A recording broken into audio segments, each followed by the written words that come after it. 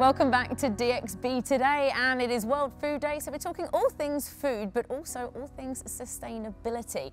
Now, imagine if insects could transform your organic waste into high-quality animal feed. That is exactly what the groundbreaking startup Circa Biotech is doing.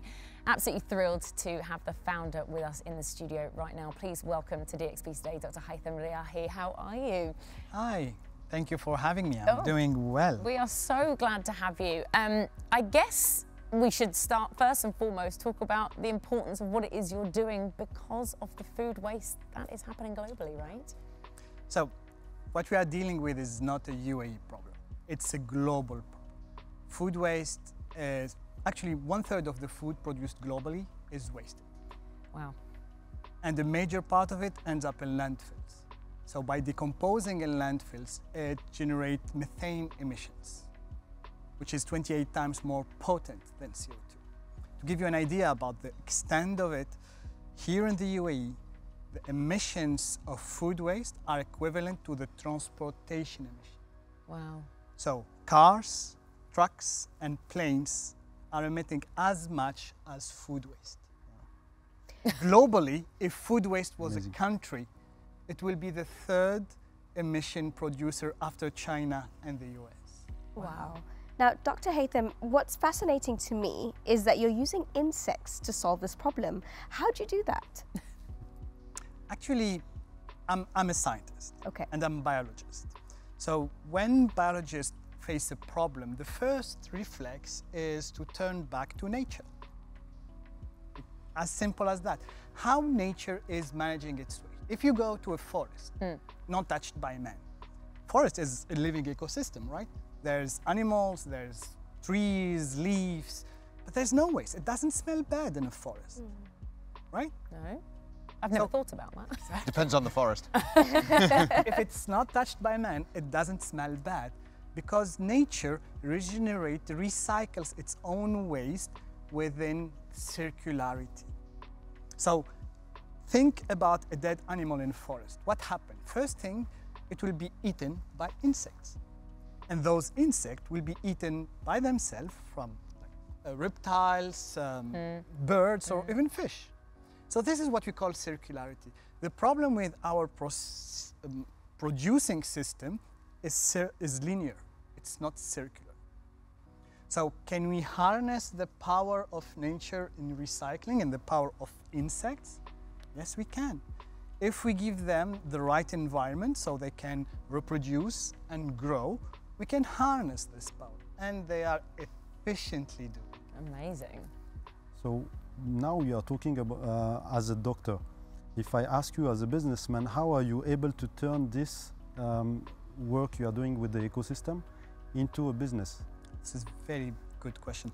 You know, in my opinion, sustainability is only reliable if it is economically viable. So if I think about, for example, the food waste, the waste management in general, today in 2024, with all the technology that we are having, there's 3 methods of doing it. There's incineration, landfilling, and waste to energy, so converting it into energy. The problem with waste to energy, even though it is more sustainable than the other methods, it's not economically viable. So it's only there because it's subsidized by the state or subsidized by the municipality, and it's not scalable. So what I'm bringing to this is a system that could generate revenue, sustainable revenue, from the food waste and diverting the food waste from landfills. Our first KPI at Circa Biotech, our why, if you want, is 0 food waste in landfills. We don't want to see food in landfills. Food is not a waste. Absolutely. I mean, it's really impressive what you're doing, and I want to sort of ask you the same question I asked Mohammed. Why here in the UAE? Do you also like a challenge, or is it a good place for it? All of the above. All of the above. So first, the UAE is the 4th country per capita when it comes to food waste. So it's a country of 10 million population. We are throwing 3.5 million tons a year of food. It's the brunches. Exactly. So this is, in our values, despicable. There's cost, environmental cost. I told you, like, it's the equivalent of the transportation sector emission. And third, there's economical cost. Ministry of Climate Change and Environment has estimated that 6 to 7 billion dirhams is the cost of food waste. So all of that, with the help and the incentives that the government of the UAE is putting in place to support sustainable startups or sustainable SMEs, let us think about the UAE as the first place where we can go and grow from there. Yeah. Now, you touched on earlier that obviously your goal is to have zero waste and zero food in landfills. How realistic is that goal? And are you going to put a date to it? Not a specific date, but, you know, is there a year? If an objective is not linked to a timeline, it's a wish. Okay, nice. So Tony Robbins on the So we put 2030 as an objective to that, and no one is able to achieve that by itself. So it's a global, it's collective, I would say. It's a collective effort. No technology, no company, no government body is able to do it by itself. So we are an ecosystem, for example, of startups working on solving the problem of food waste. So when we are getting food waste, by the way, the bigger producer of food waste here in the UAE, there's a specificity to the GCC region, is industry. It's not us throwing food or what we didn't eat, the leftover, it's industry. So when we are approaching a food retailer, for example, they are having a part of their food that is still eatable. So we don't take that. This, we put them in relation with other startups that they are, or other government initiatives that they are eating this, giving this food to people to eat. And then if it's not proper for human consumption, we take it and we turn it into animal feed. We can talk about how we turn it into.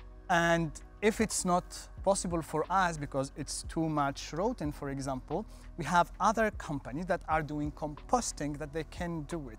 So what we wanted to have is less than 1% of what we are going to the landfill today goes to the landfill.